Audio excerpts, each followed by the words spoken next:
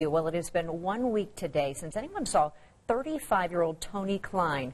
This morning, the Greenwood father's family wants to know if a body discovered yesterday might be his. Our Matt McCutcheon walks us through this case and why the family thinks today may be the day that gives them some closure. Yeah, Ben and Julie, the family says there are so many dots. They say that really just connects everything together, and they could learn more today. Now, we're learning this morning that in the area along the south side of the city is where Tony Klein would last be seen alive a week ago today, right down here at the Greenwood Lowe's store in which he worked. Then just about 9 miles away up to the north, a body would be found inside of a home off of Tabor Street, which is near Raymond and Keystone. The family believes that could in fact be Klein. Now, police have arrested the homeowner, Dwight Schatz, just last night. The 42-year-old is being held this morning on a murder charge.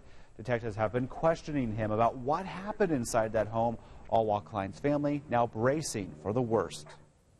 It's horrific. You don't know. The not knowing is almost worse. Not worse, but the not knowing. I think that's the most horrific parts about it all. The kids are not going to get a chance to grow up with their dad. And we'll step in as much as we can. We can never take his place. No one can. But we can be there, and we will.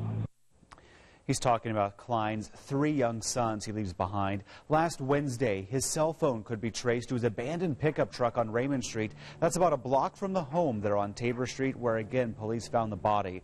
Klein's family waited at that scene Monday for hours, hoping and praying for any information. As you can imagine, this has been a long night for them. They could learn the identity from the coroner coming up later today. Of course, we'll bring you the very latest. Were there any ties between these two Matt? Did they know each other? That's what we expect to learn today in sort of as everything rolls out. As he makes his initial court appearances, we learn more information from a court document. So it could be by the end of the week before we learn maybe what might be a motive in this bizarre case. All right, so sad for that family that just had to wait there yesterday outside that scene. All right, thanks, Matt.